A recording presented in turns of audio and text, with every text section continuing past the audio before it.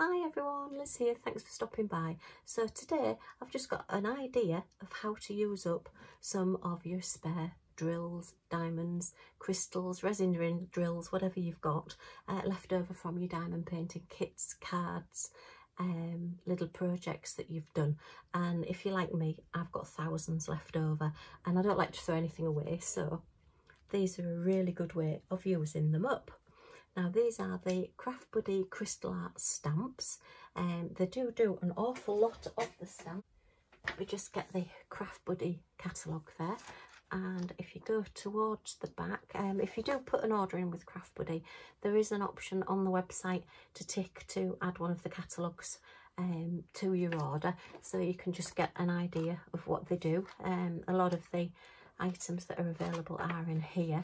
The new stamps aren't in here at the moment, the flower stamps that I'm just going to show you, but these are some of the previous stamps that they've done, a couple of which I have got, and there's some ideas on using them there as well. So quite handy to have that.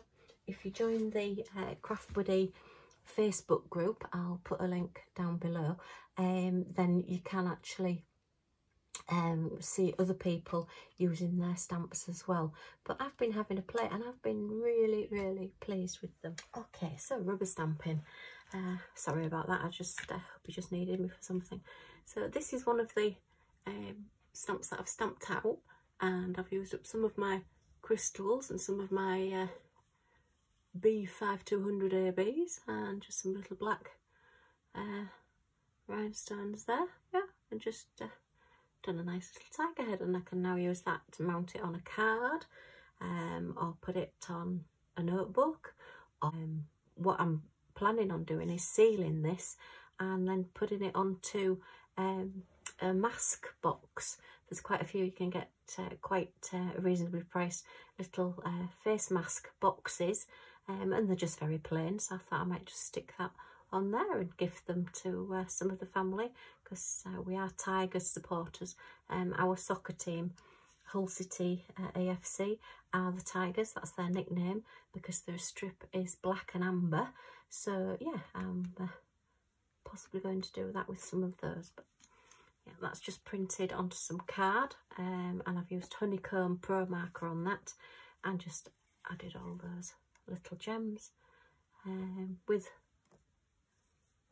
my premium quality craft glue there with the little, you can see it's got a precision tip on it there as well. I'll show you how I've done that. We'll have a go at just doing a few. If you would like a full view of doing a whole stamp, then I will do that as well, but this is just a brief overview at the moment. So this was the first sticker set. This was the first stamp set that I bought. Oh dear, I'm thinking of stickers. And they come in nice packaging. I've put this in my wallet because I keep it in my craft stamp storage. And you get an elephant, tiger, there's a phoenix there, some words, some little flowers, look, that you can see. They're all numbered to use your gems, and like a border there as well. And then the just for you there has that little holes there as well to put your crystals. Now I have used this quite a bit, so it is not brilliantly clean. I don't know if you can more or less see it. I wonder if I take that off. No, you can't quite see it through there. I've not got it quite lined up. The stamp actually, the cover sheet has, as you can see, it's pre-printed, so you just put your stamp back. There you are, you can see that better. If you go to that little flower, it just then goes back onto there. So yeah, they're a clear unmounted stamp, so you can either mount them onto mount foam for stamping, or you can use just straight onto an acrylic block, or use a stamping platform. I've got a stamping platform that I like best, to be fair. So that's the tiger. This is one I got at Christmas. This is the owl and the robin, and we've got some feathers there and a candy cane as well, a little walking stick candy cane. So that's the owl. So you can see they're really a good size stamp there. Let's just measure the owl. I'll just give you an idea of the size of the owl. As I say, it's not something that I'm brilliant at is rubber stamping. It's something I have struggled in the past. That one is roughly just under 5 inches, which is about 12 centimetres. So these are good size. And I have printed the owl out onto, this is an A4 piece of card. And as you can see, I'm just halfway through doing him. I've just done some of his set of feathers there. And I've just folded it in half, so that's like a C5, A5 size card there. And as you can see, I've got the letters to do just for you there, and the gems to put on around his hat and everything. But so I've just been having a play, and I did it onto, rather than colouring the background in, I did this onto like your craft card. So it's just that little bit different colour, just a little bit more earthy for an owl. But yeah, just you can do all sorts of things with them, but again, it's brilliant for using up all your different gems. Right, so that's those. We'll just have a quick look at the different stamps. This is one that I've just got that I've not used yet, so as you can see, this is all your wording. You've got thank you, best wishes, Mr. and Mrs. with love on your wedding day. You can make up your own different sayings there. We've got happy birthday to you, if you want to add that. Congratulations to you. Congratulations, Mr. and Mrs. on your wedding day. Congratulations, best wishes, whatever you want to do. But yeah, again, good big size stamps there. That happy birthday. Where did I put my tape measure? There it is. Oh, and that's my glue just falling off. That happy birthday is 5.5 inches long, which is 14 centimetres long by, let's have a look, the B is just over an inch, which is about 2.5 centimetres. So yeah, good size stamps there. And you can just, with any of your crystal art cards that you've done, if you want to make them a little bit bigger, you can add your letters onto there as well. Okay, so that's that one. And then the newest ones that have just come out are the flower stamps. Now I have stamped these out so you can see them. Again, these are on an A5, a size piece of card. So the first one is the lily, which is that one. And again, you get here for you always, your wording to stamp out. And that's your lily. And that's it stamped out. Excuse that one, I stamped it out the wrong way up. Told you I'm no good at stamping. But you can literally do these in any colour that you like. And the best thing to do is to colour them in, colour the background in with your pro markers, your alcohol markers. Craft Buddy do a set of alcohol markers, but at the moment they've not got them in stock. Or at the time of making this video, they've not got them in stock anyway. But they will be getting them back if you keep checking. And yeah, you can colour them in whatever colour you want to match whatever gems you've got. So that's that one. Again, nice big size stamps. That one is 11 centimetres, which is 4.5 inches, which again, you know, good size stamp there. So that's the lily. Let's say that one stamped out. Then we've got, now then, this is the peony posy crystal, it's called, and that's that one. You can see they do on the reverse of the packaging give you some ideas of how to colour in, but it's entirely up to you what colours you do these in. And that's the stamp, beautiful inside and out, the wording says. And I do like the leaves on this one. I think I'll be using those leaves an awful lot. And again, that's the size of the stamp, probably the same size as the other one. Let me have a look. The widest part, yeah, we're about 9.5 centimetres, just 3 3/4 inches. So yeah, a good size on that one. So that's the peony. And then we have the sunflower, which I think has been one of the most popular. And again, they've done different colours there with the brown in the middle.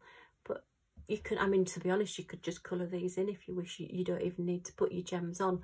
But my idea for getting them is just to use up my gems.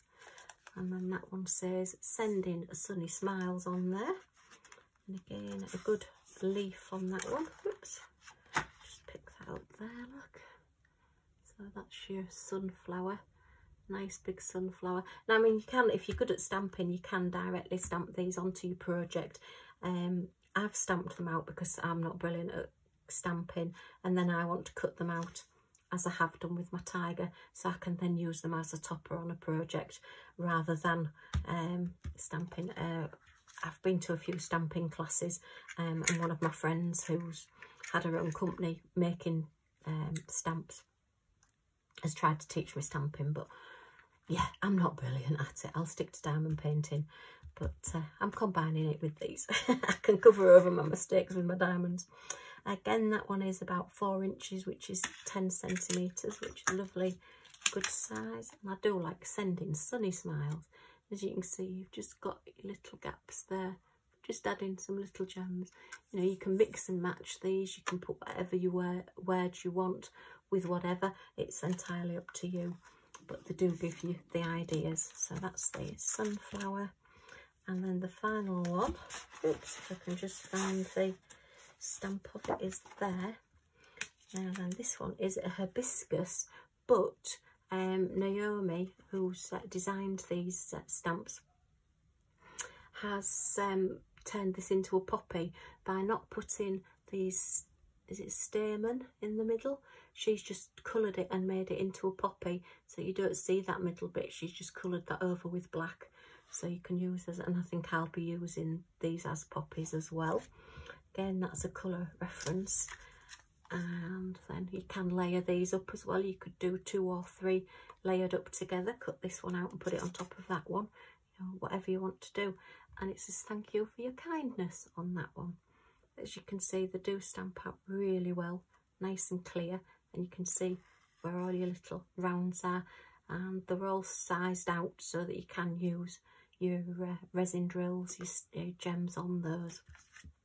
Okay, so that's that one. So that's all the flowers that I've stamped out. I'll just quickly, I've shown you the tiger. Okay, and then that's the elephant, which is also, now these use the bigger gems. So if you've got bigger gems that are left over from your projects, I think you can see on there, look, on my tiger. Oops, just see if we can see him. I've got some bigger gems that are on his ears. That I've used up. So, you know, as I've done all my different ones, I've got different things that I've used up there. These do tend to use the bigger ones, but again, you could just colour it in, or you could put glitter glue or anything you want on these. But yeah, I've got my elephant left yet to do. So that's those. And yeah, and then that's the robin and the owl again that I've printed out there. So really good. I think we'll have a go. What shall we stamp out? Shall we stamp out a flower? And I'll show you how the stamps work. This could all go horribly wrong, because as I say, I'm not a brilliant stamper. Let me just put these stamps away. But the stamp platform is a good way to go. If you're good at stamping, you probably don't need one. I'll put those over there as well. What shall we do? Let's stamp out a sunflower.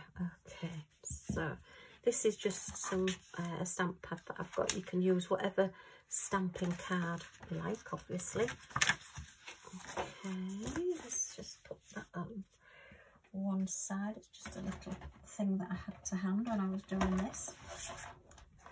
Now I do have, as I say, a stamping platform, because I tend to find that I'm not brilliant on the pressure either when I'm stamping. Or you can use your clear acrylic block. You do need quite a big block for these stamps because they are large.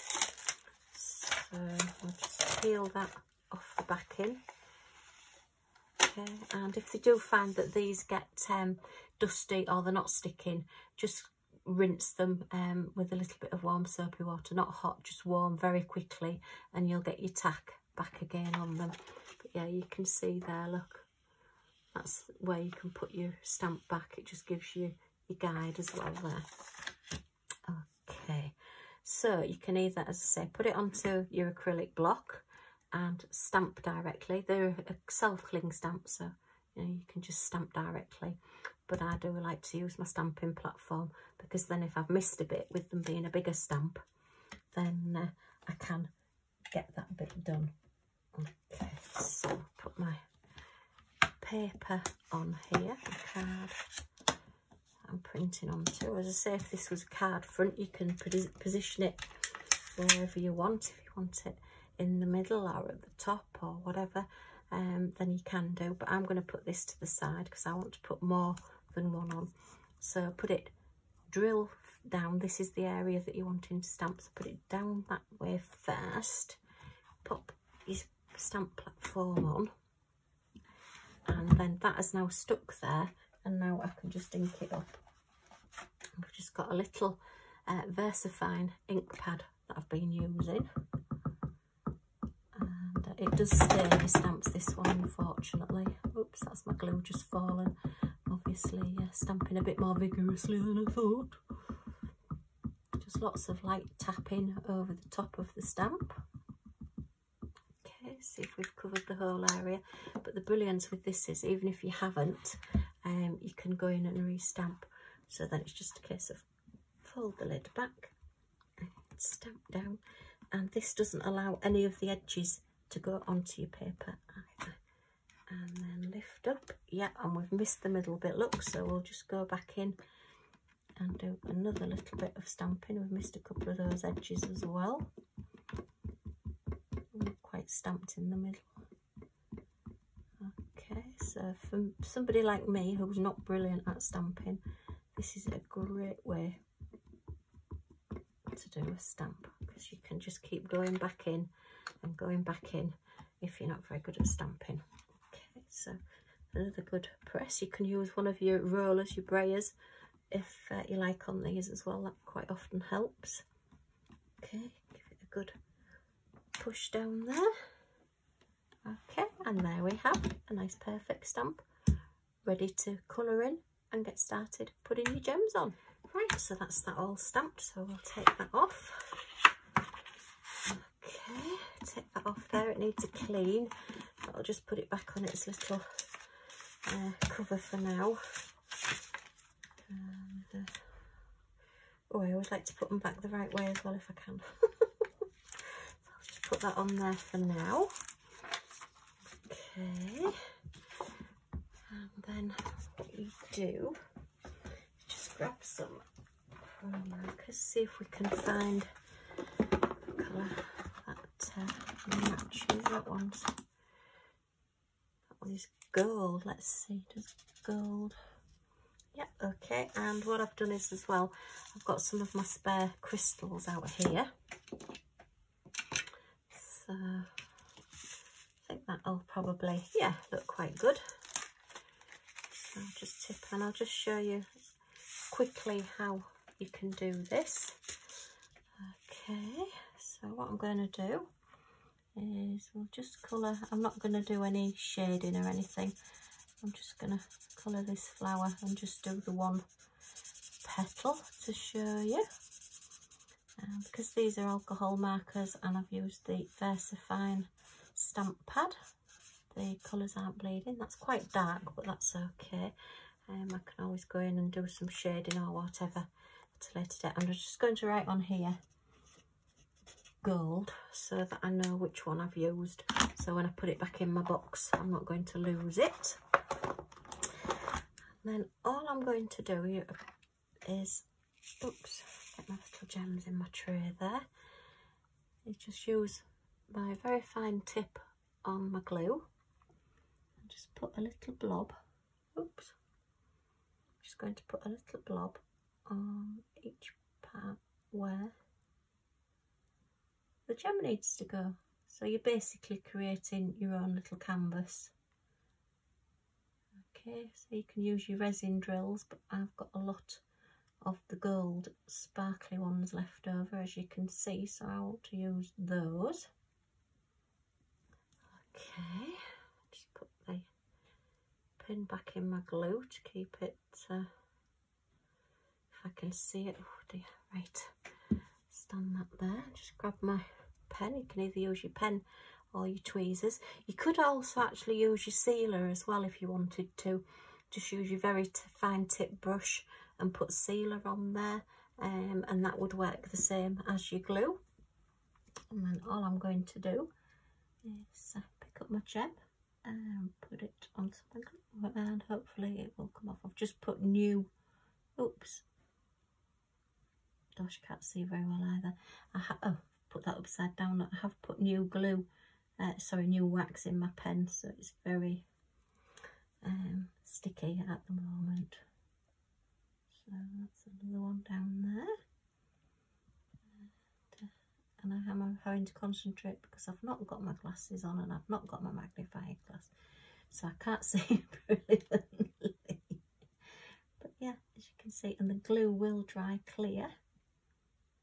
And so it's just like a way of making your own canvas. And I am using up all these spare drills, which is marvellous. Which I'm really impressed with. And I've got Millie eating something under the desk, so I do apologise if you can hear eating. It isn't me. Just picked up two there. Okay. And that one there. Okay, it's very therapeutic, this. So I'm going slowly. I would normally go a little bit quicker, but it doesn't matter. It's your project. You can go whatever speed you like. But yeah, I'm normally a bit faster, but I can't see very well.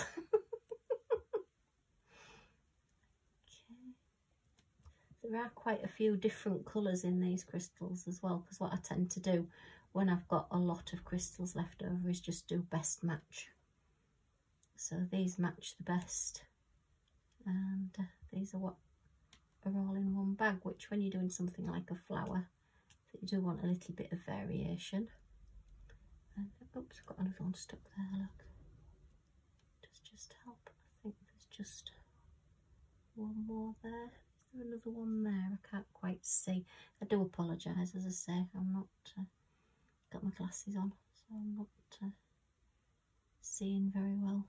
Should have brought my magnifier upstairs while I'm filming. But I mean, you can always add extra ones if you want. So they will all now dry clear.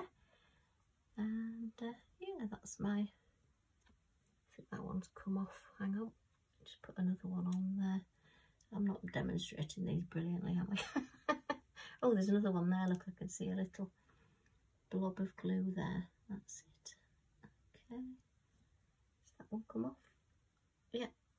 They've all got, oh no, that one's missed. Oh, put that one there. That's it. Okay. You can leave your glue to go a little bit tacky as well before you do it, but yeah. So, yeah, you've got your little sunflower there.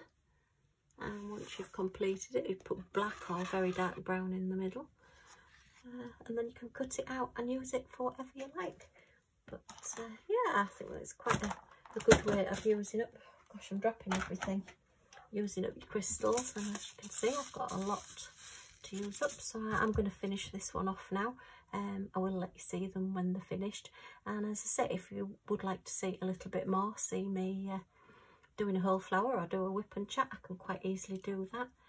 We can do a whole lot, and I can show you what I've done with them next as well. But that's just a little overview of the stamps that I have and the new 4 lots of flower stamps that have just come out. And yeah, brilliant. Okay, well, thanks for watching. I hope I've not put you off stamping for life and you've enjoyed seeing this little bit. If you have, please press the like button. If you've got any tips on stamping for me, then feel free to pop them in the comments down below.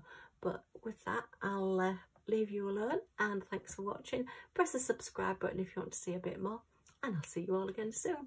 Bye for now.